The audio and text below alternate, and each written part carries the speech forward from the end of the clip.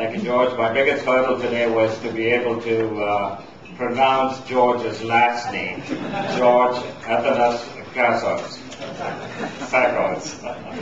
But thank you, George. It's my pleasure to be here. And I just, thank you for inviting me to talk about Ben Graham and bubbles. It forced me to go back and reread some of Intelligent Investor and Security Analysis. And I got to tell you, I read that book even today, and it's such a wonderful book that was written 1934 for Security Analysis and 1949 for Intelligent Investor. Now, how was I exposed to this book? I thought I'd begin by just telling you that I was fortunate to go to the Ivy Business School. Now, I didn't look for the best business school in Canada. I happened to be an immigrant, as George said. And the only place I could go, my brother was in London, Ontario, and the only place I could go was to the Ivy Business School, and I found out later on it's a very, very good school, and as Carol has told me many times, the best business school in the country. So I was very fortunate to go there. Now I did, so looking for a job, and I got a job at this company called Confederation Life Insurance Company, and there were 4 people who were selected for the second interview, and I got the job. I'm nervous, I worked hard for it. The reason I got the job at Confederation in 1974 was that 3 other guys didn't show up. I was the only guy there. And I had done a lot of work on efficient markets and alphas and betas and all of this stuff, and John Watson, who was my boss, said to me, I don't want to hear all that. You've got to read Security Analysis. And he gave me a copy of Security Analysis by Ben Graham. I'd never seen it before, and I did read it, and I never talked about efficient markets again. And so for me, always the test is if someone's read it and believes in it and likes it, then I think you're a long way to be a value investor. So I read that book many times after the exposure, and I was so taken up by that book and Ben Graham, The Intelligent Investor. I read it so many times that I said to my wife when our son was born that with her permission I'd call him Ben. And fortunately, Ben's also into value investing. He hasn't gone into technical analysis or anything like that.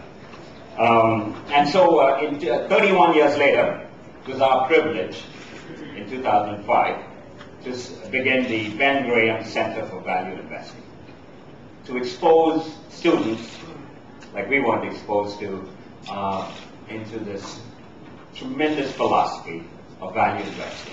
Ben Graham was the father of security analysis. He began the profession.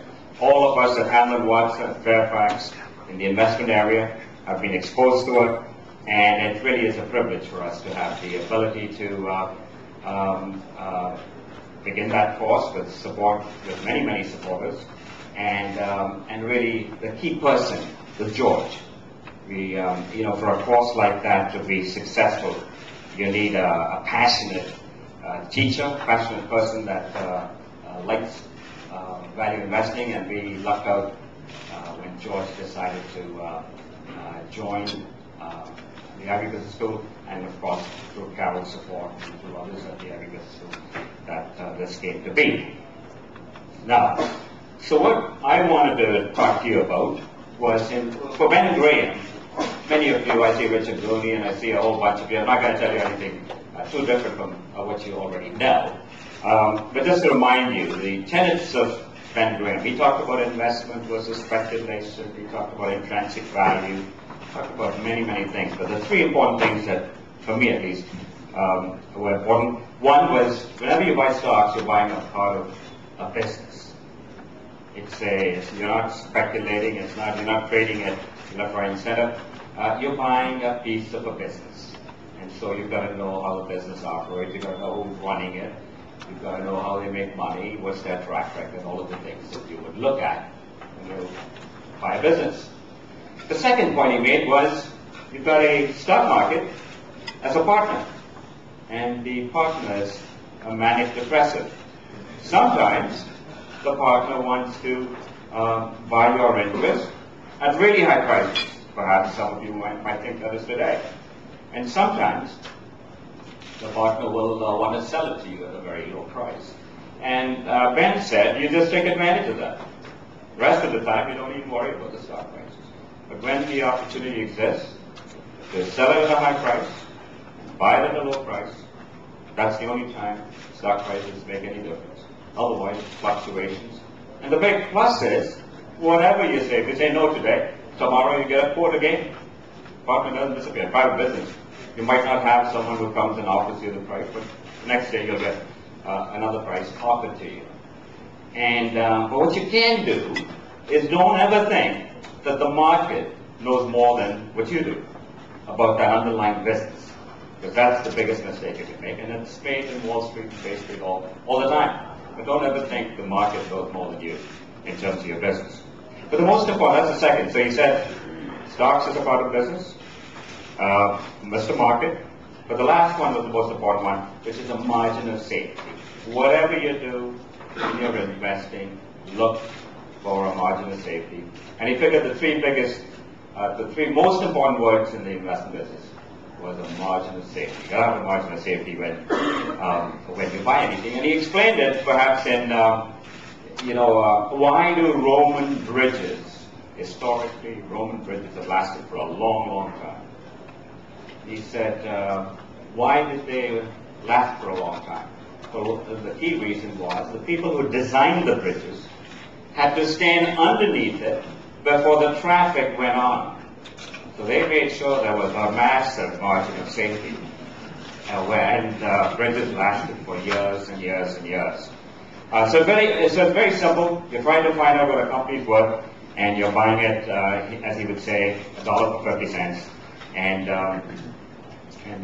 you're able to buy it at 50 cents only because there's some perceived problem. If everything is going well and selling at a high price, you have to have a problem. You have to have some pessimism. Sir John Templeton, many, many years ago, said the difference between most human activity and investments is, for example, he says, if you were building a refinery, an oil refinery, you get 10 chemical engineers, you ask them for their suggestions, their plans, and mostly if you follow the consensus, you'll get a good refinery. So you take 10 oil analysts, and you ask them what they recommend. If all of them are recommending oil stocks, it's highly likely that you'll lose money. And the reason is, he said, when one person decides to change his mind, the oil analyst, and say sell, everyone's bought. So there's nowhere for it to go but down. And that idea that the consensus quite often is wrong is what Ben Graham's had addressed in 1934, and why his philosophy will last for a long, long time. What I wanted to do today, though, is to talk about what Ben's experience with bubbles was. I've got a few slides for you, and then I want to open it up for questions. You've heard lots of presentations, so I'll have a few slides and then open it up for questions. So Ben Graham had two big bubbles that he went through. First one was 1929 to 32, which is the biggest one perhaps in history in the world. And the second one was 1972 to 74. So let's see what the first one was. So you can see 1929, 1932, down 89%. Massive bear market, one that we haven't really seen experienced anyplace else. If you want to see it, Ben was managing money. He began in 1914 in the investment business, and so here's his performance in 1929, 30, 31, 32, and versus the Dow Jones Index. And you can see that in 1930, he had almost gone bankrupt, down 50%. The index was down 29%. He says in his book he realized his prices were too high, but he had good investments, and his investments had a margin of safety. but most importantly, he borrowed money. He said, which is a big mistake. He had margin, and that magnified his loss. And he had a 67, 70% rate of return decline, not much different on an annual basis from the Dow Jones. But what they didn't see at the time was the stock market dropped, but it was followed by an economic collapse, which there are many reasons to think won't happen again. But that's what they missed. You know, like unemployment, 33%, and the gross national product was down 50% in 1929 and 32. So Ben experienced this. He was there. He lived through this. The second one he did, he went through was 72 to 74. 1972 to 74, and he passed away in 76 when he was 82 years old. And he saw this. Some of you remember the Nifty 50. You remember Avon's, Eastman Kodak, Polaroid, McDonald's. Some of the best companies were selling at 80 times earnings, 90 times earnings. And when this happened, they dropped. The stock prices dropped dramatically. The index dropped 45%, but a lot of these Nifty 50 stocks dropped 75%, 80%. Went from 90 times PE to single-digit price earnings ratios. And companies like GE, McDonald's, some of the best companies at the time, didn't come back to their prices for 10, 15 years, even though their earnings expanded significantly, because the price earnings ratios were that high. So this is what he experienced. And he said, looking back in 75, 76, now he's looking at 1929, and he's saying, what would a conservative investor have done in these heady eras? What would you have done in these two time periods? And he says, here's his words, I'm just quoting what he said. I must mournfully say that he would have to do the near impossible. Turn his back on them and let them alone. Stay away from them, because the margin of safety wasn't there. I have for you just my own, some of you have seen this, my own experiences in the oil stocks. When the music stopped in 1981, 83, but some of the Dow Petroleum went bankrupt at the time, but here's a whole bunch of stocks that went down between 75 and 95%. More recently, 99 to 2001, you had very significant drops in some of the senior stocks like Amazon.com and Yahoo and Cisco. Some of them are still there, and junior stocks have just got decimated. And again, in 1999 and 2000, it looked like it would never happen. It would go on forever. So when you look at all of these bubbles, I'm going to talk about where we are today, and then open it up for questions. Ben Graham in 1972 said, there's not enough margin of safety. I can't see any margin of safety again, and you have to be very, very careful. And of course, 73, 74, the bear market took place. And he believed in diversification, and he was writing for the average investor. Anyone who could study it, and he figured anyone could do well. But what is interesting was in the 73 edition of Intelligent Investor, he went back, and now he's, he's retired, and he's looking back, and he's saying, it's odd. He worked from 1936 to 56, 20 long years, at a company called Graham Newman, True Partners. He had a 20% return on, 20% annual return year by year for 20 years. And late 40s, early 50s, he got a stock that they really liked. 50% block became available. They buy it, and he's got 25% of his investment fund in one stock. 20 to 25% in one stock. He never would do that, but quite liked it. They bought it. The stock did very well, went way up.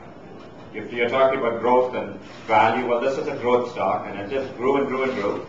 He's looking at 72, and he says, my goodness, this one stock went up 200 times. It never sold. Went up 200 times. Made more money than the 20 years in aggregate, than the 20 years that I had managing Graham Newman. total cumulative profits that Graham knew were less than this one stock made over 20 years. And he had no diversification. He had 20-25%. It became a much bigger percentage over time. And he's reflecting on that. And that was 72. Name of the stock was Geico.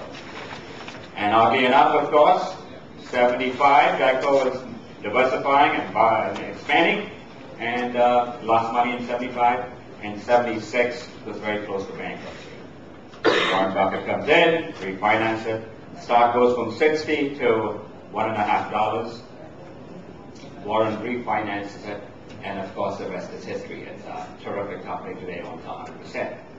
So my point is, Ben was flexible in his thinking, but he always looked for margin of safety. He looked at margin of safety for the unexpected that could surprise you. And whenever you measure results, it's the time that the point in time when you look back and see what happened. Because at 72, Geico was flying. Now, where are we today? Here are just a few charts, and then I'd like to answer any questions that you might have.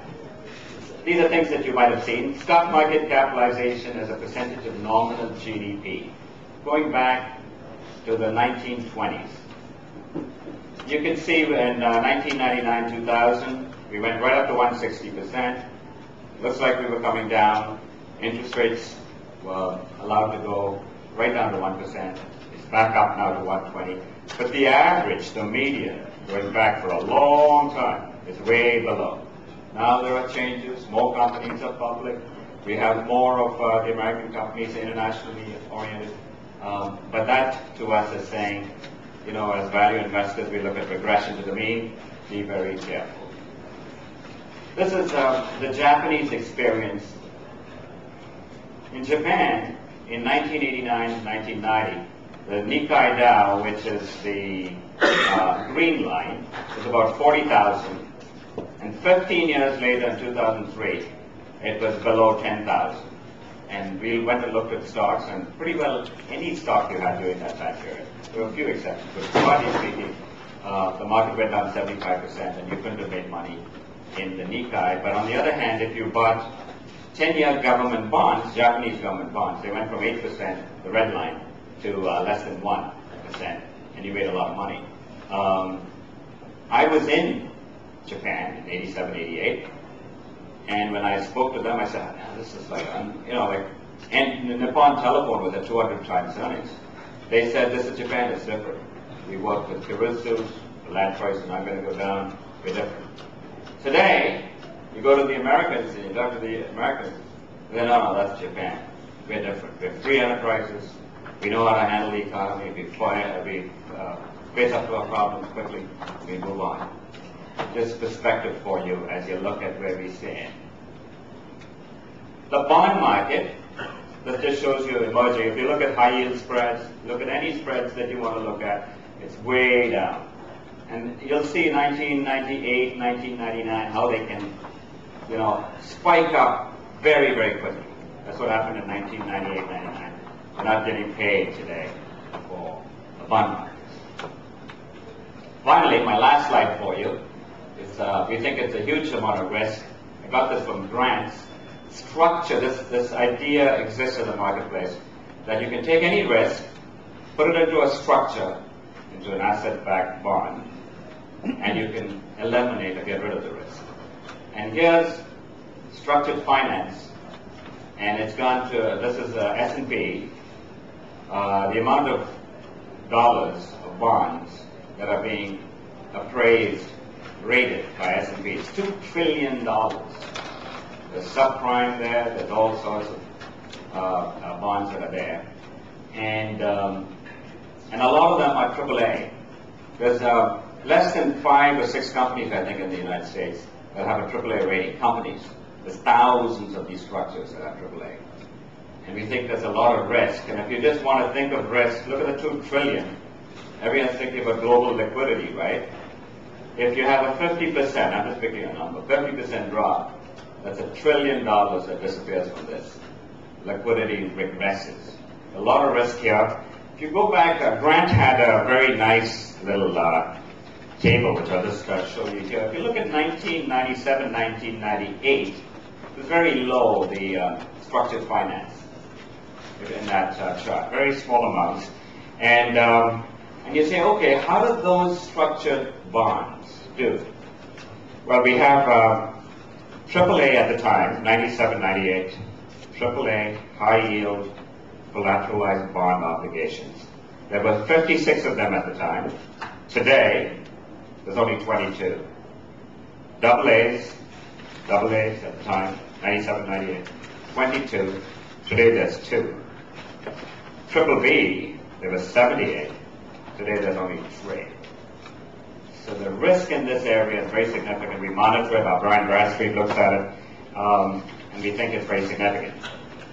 So what do I have for you? I just say to you, you have to be very careful. We think of it as Ben Graham saying no margin of safety. We're thinking that there's a possibility of a 1 in 50, 1 in 100-year storm coming. You got to protect yourself. You don't know if you don't know when Katrina comes in. You got to protect yourself. You got to survive from that. And we think that's our conclusion when we look at all these markets, the excitement in world stock markets, bond markets, and real estate markets. And I thought a fitting comment would be what the French Watsa said was their investment philosophy. It was long before Ben Graham. They said, you'll excuse my French, acheter au camion, vendre au clarion, which none of you will understand my accent, but in English it said, buy when you hear the sound of cannon, sell when you hear the sound of trumpets. And today, I'm not Watsa myself, we hear the sound of trumpets. So with that, I will be very happy to answer any questions that you might have.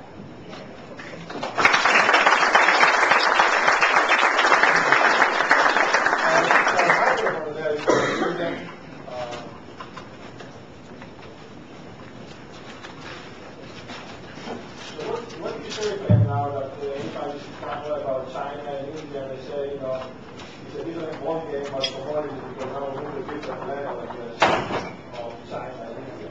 And China and India are growing by leaps and bounds.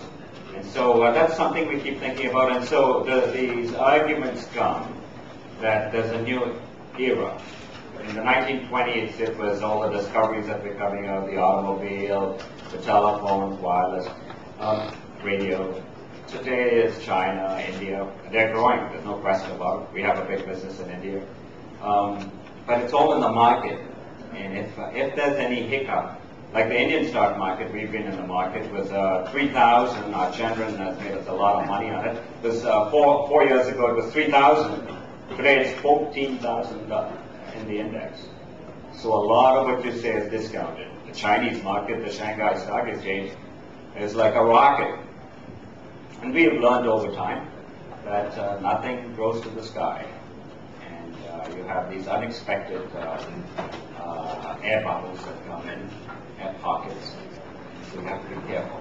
But you know, having said that, George, it might last for a long time.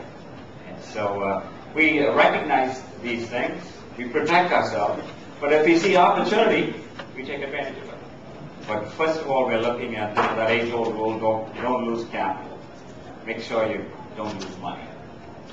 So our focus is very much on that. Thank you very much for the presentation. Just a question to clarify for me. When did Ben Graham exit Geico, or did he see this disaster coming? You know, a very good question. It's fascinating. Ben Graham was on the board of directors with his partner Newman. I just read all of this. And in 1965, he retires. In 1971, Newman retires. And they say we should put Warren Buffett on the board. 1971-72. Buffett owns insurance companies. The SEC says, no, he owns insurance companies, he can't be on the board. Makes enough of a noise that they don't put him on the board. And I think Ben wasn't too keen on, Ben was intellectual, was a widely read guy. He wasn't really interested in making a lot of money. His funds Even in 1956, it was only 12 million bucks. And he paid off any gains, interest, dividend, capital, he paid it all out. So the funds never grew huge. And so I think a lot of it he wrote down, I think. He didn't really think about it in any significant way. And I think at the end of the day, the state, this is Janet Lowe, she's got a very nice history of Ben Graham, worth reading, by the way. His estate was about $3 million bucks. But he lived simply and he was a happy guy.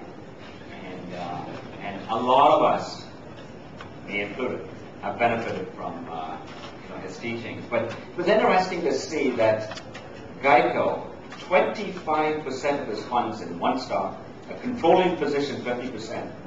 And what happened was very interesting. When he got that position, they didn't want to buy it because it wasn't at book value. And so they said, it was off book value by 50,000 bucks. And he says, I almost never, now looking back in 72, we almost never bought it because it was off book value by 50,000. It was worth eventually $1 billion in 1972. And just in terms of, I'm a big believer in, recognize and be grateful for all the good things that have come your way. Because look at this, what happens. He buys it, then the SEC says, you cannot buy more than 10%. The rule, Paul Rivette will remember, in 1940 they came up with a rule that you can't own more than 10% of an insurance company. And so these guys have 50%. So they have to do something. So they call their partners in the fund, and they distribute. They take 10%, and they distribute the shares. And they tell them, hey, by the way, the shares will trade on the OTC, over the market. And that's how it went public. Geico went public, and Ben Graham got on the board. A few other guys got on the board. Very strong board, smart board. The rest is history. Geico took off.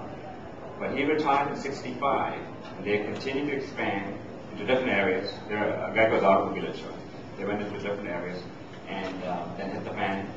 And then Warren came in, and he bought stock at about $3.50 in 1976. Next 5 years, he bought stock. He got a third of the company. His average cost, tough to think, was $1.50. And then Geico just did very, very well. They continued to buy back the stock. His interest went to 50%, and ultimately, I think, way over 10, 15 years later, he bought the remaining 50%. But it is, business is like that, you have the ups and downs, you can't see what will happen. Here, I've given you all of these things. If you asked me 3 years ago, I'd have said the same thing. So you can't forecast. But Ben Graham's big principle was margin of safety. If you're a growth investor, and I know you were talking about growth, you got to be sure that you understand the earnings. Because people who bought the Avons and the Eastman Kodaks and all of that in 1972 lost 90% of their money in 74. 90%. The guys who bought GE and McDonald's, the real growth stars, look at McDonald's. McDonald's from 72 for the next 10 years grew, their earnings per share grew about 6 or 7 times. Stock was still down. Because it went from 90 times earnings to about 12. And so you have to be really, really careful, even in a good growth stock, what you pay. But most importantly, you have to be careful that the growth actually takes place. And if you have the ability, as he says, to recognize that growth opportunity, then you can make, in Geico they said they made more than 200 times their money on cost on what they paid. So, but Ben was a tremendous teacher, and the number of people in our own company, Burgundy, you look at value-oriented investors all over Canada, the United States, and in the rest of the world. I've been fortunate to bump into many of them. Long track records of success, but all focused on a margin of safety. And today particularly, that's why I thought I'd talk about Ben Graham and bubbles, because he went through the biggest bubble, and as my good friend Richard was saying, he survived it. He almost didn't survive, but he survived it.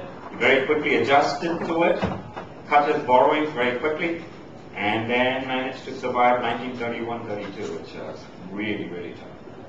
That was very, very tough. Yes, sir? Dennis, value investors focus a lot on PE ratios. I know that's not the whole story, but it's one of the signals. Could you comment on the PE ratios as we currently see them in the market? Because you cited Japan, they were like really crazy, and you cited the dot-com, they were crazy. But you could argue that today's ratios are not that crazy unless you're expecting a meltdown in earnings. And your point is really well taken. In the 20s, the PE wasn't that crazy.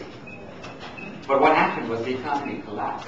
Today, we all know profit margins are at record highs, right? They've never been higher. Now, if you think that profit margins are not going to regress to the mean, not coming down to what they've been normally, because of China and India, then you're exactly right. The price-earnings ratio 15, 16, 17, 18 for the S&P is fine. But that wasn't the case. We were talking to one of our really good bond guys, and he made the point that 1929 was the only time, stock markets usually forecast a recession. They go down before the recession. 1929, the stock market went down first, and the recession took place after. And we might be, you never can tell. That's what happened then. We might be in a period where the stock market goes down first before the recession takes place. Meaning in their case, the collapse. But margins can come down significantly. We've gone through a lot of cycles, I've been in business 35 years, like you, I can say. Gone through many ups and downs, and at the high, no one sees the downside. The downside is very tough to see. I'm just pointing out some suggestions to you, but you can't see what may. Yes, if you're looking for a catalyst, very tough to. We've always tried to. In this 99, 2000, it was so obvious, but Northern Telecom was buying companies. Like, here's a smart company that's paying $10 billion for a company with no earnings. So you say, maybe they know something. If I pay $10 billion and they tell you that, there's a lot of efficiencies and they can build a ton of revenues, they need this or their competitors do it. They pay $10 billion, $20 billion. Cisco was doing the same thing, and others were doing it. And when the music stopped, bang, they all run. Huge. The music may stop again, so you have to be careful. And when it stops very quickly. Yes, sir. A lot of the market safety and today it's very tough to find businesses that trade below their tangible worth. Yes. Do you still put that as a criteria for things you like and look at, or is that era gone and moving towards how sustainable? That's a lovely question. When Ben Graham talked in '72, it was exactly what you said. There was very little, very few companies available below book value and net working capital. After '74, when I began my career, there were tons of companies below net working capital. Peter Cunningham was buying stuff below net, and 50% of book value. We used to buy companies below cash per share. You have to shift to. You can't the net working capital. You can't put a lot of money into that. Below book values, you can. Good businesses, fair prices. It's all return on equity. We focus on return on shareholder. And if you get the companies that can make very good returns on equity, at reasonable prices, some reason people don't like it, and then you hold it for the long term. It's very tough to do. I'll be the first to admit it. Then there's a ton of possibilities for you. You don't need, Warren will keep saying, you don't need too many of them before you make a terrific return. But you have to analyze them really know them well. Yes? You're taping the whole session and you're going to use the microphone. Sure. This question, Benjamin Graham Way, buying companies of value lasting. When I look at your two new purchases, AutoStar and SFK Pulp, someone like me, I can't see price to book, price to earning, price to cash, free cash flow. But how you looked at it, if you can go a little in detail, how you find value in those two acquisitions? Yeah, so on that Toronto Star, everyone looks at the Toronto Star. That's a very small piece of it. It's about 20% of the value of Toronto Star. Toronto Star it's got the Metro Land, it's got community newspapers, it's got Harlequin. Harlequin, this company which I've recommended their books to all of you, sell 130 million a year, 130 million books worldwide, across the world. And so, and then they've got they got lots of other assets. And if you value those assets, you'll use your own judgment. We think it's worth a lot more. And we like the fellow who's running it, Rock Richard. I think he's doing as good a job as he does. All newspapers have it. In the case of SFK Pulp, stock came out at 10, went down at 5. We like the guys and the who managed this. And you're buying it at a very low price in relationship to what this company can be worth, particularly if the prices are particularly specialty pulp that they make, and they get their offside of the Canadian dollar. When the Canadian dollar goes down, then that could be attractive. Yeah. So, to me, it's like we are predicting growth, which is not there yet. So it's not like, I'm not challenging you, I love it, but at the same time, we're predicting their special pulp product that they're going to have value in the future. Because all it relates to that. No, if you're value investing, what happens is, suppose a company makes 12% return on equity, right? On average. And at 6%, suppose the return on equity drops to 6, everyone looks at 6. Value investors say, hey, it's going back to 12. 15 years, 20 years, it's made 12. For whatever reason, we think it's going back. If the same 12, it's made 12, and now for 1 or 2 years it's making 20, most guys are looking at 20 and extrapolating 20. Value investors will say, hey, it's made only 12, it's coming down, we're going to sell it. And so when you see SFK Pulp, it's been the last couple of years is why people are negative on it. The star will be sort of similar. And if you are, we normalize it, we look through the cycle. And then there's companies that will make 20 and continue to make 20. Rare companies who do that. That's when you make really good money. You can find a company that makes 20, 25% and will continue to make it. And you got the right management team, the same guys are doing it. And, Ben Graham would not want you to go and meet management. Because his book was written for the average investor. He just wanted anyone who read the book to be a good investor, right? So he didn't want you to have special advantages. But these days you can meet management in different settings, and we think, like meeting management, getting a sense of management, very, very important. And so, for you to make a judgment on whether 20% can continue or whether it's going to come back, those are the things that only hard work, judgment, and a little bit of good fortune will help. I think my time's up. Thank you again, and I look forward to seeing you all.